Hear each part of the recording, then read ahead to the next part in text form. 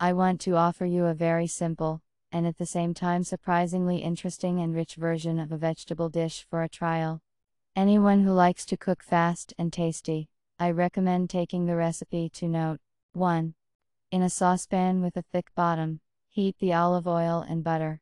Lay out the chopped vegetables. 2. Tomatoes can be diced, or crushed in a blender, for example. 3.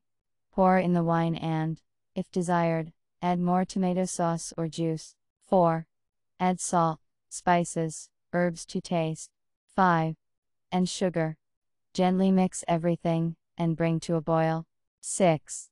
Cover with a lid, and leave the vegetable stew with wine to simmer, over medium heat for 30–40 minutes.